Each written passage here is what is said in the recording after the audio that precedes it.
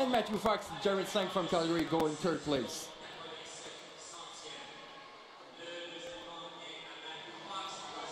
So, a pretty good final B, like you said, and the final A is going to be as good. Just only good swimmer at this final A. You have the champion, Bradley Crocker from Calgary, but you have a nice story, and we have a couple of those today. We have Noah Choboter. At this competition, last year, he finished 23rd. He had the second best time this morning in the preliminary. So you can see... Really good comeback. Oh, it's a really great swimmer. Because there's not a competition. You see the swimmers in the final A, a great deal of them, if they're not rookies, they finished in the top 10 the year before in this competition. It's always the same, but for someone to finish 23rd in the competition the year before and to be in the final, and not only to be in the final, but to be one of the top contenders to win this race, it's really, really, really good. And if you check for the final A, all the swimmers do minus 55 seconds. 55, yeah, sorry. Yeah.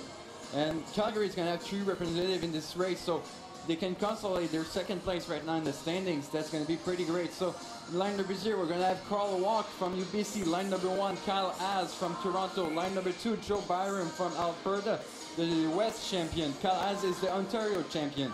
Line number 3, Carson Olafson from UBC. Doesn't have a race in this competition in the school sector. He had one in the private sector, but no, his school sector is still in the final in the 100 backstroke. It's pretty great. Line number 4, the champion from Calgary, Bradley Crocker. Line number 5, from Regina, Noah Choboter. Line number 6, from Calgary, Josh Dow. Line number 7, his teammate, Christopher Cordes.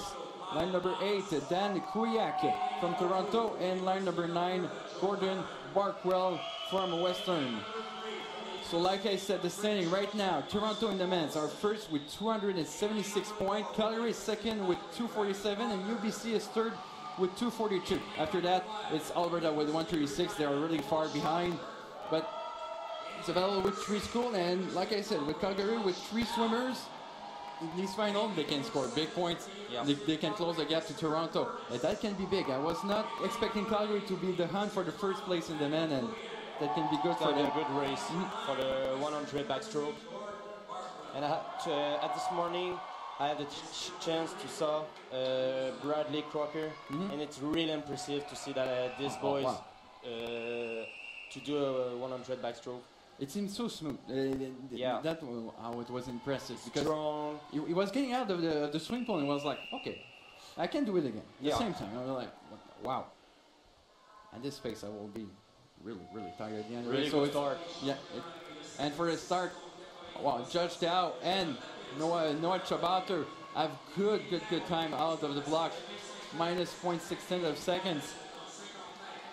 And you see the lane number 4 and lane number 5, Choboter and Crocker seem to have a little bit of an advantage after the first 25 meters. I think it's going to be Crocker. Yeah, Crocker is going to hit the wall first, but it's going to be a close call.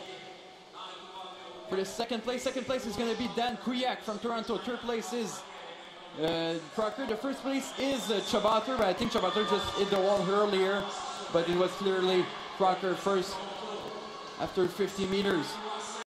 Choboter is seated. He's going to try to close the gap. Choboter take a little bit advance. Choboter, is he going to keep the lead in front of Crocker? Crocker, it's going to be Choboter with the win in front of Crocker, and Dan Kuyak in third place for Toronto. Impressive. Really impressive. So, and you look at Calgary, 4th place, 6th place, 2nd place. It's going to be pretty big for the standings, but a good race, a good pace. There was no one left behind. It was pretty tight for all the twin swimmers. So the Crocker, not a cent talent, but Choboter to go from 23rd to 1st, it's pretty good in 2 years. And we're going to go downstairs to Choboter with the interview.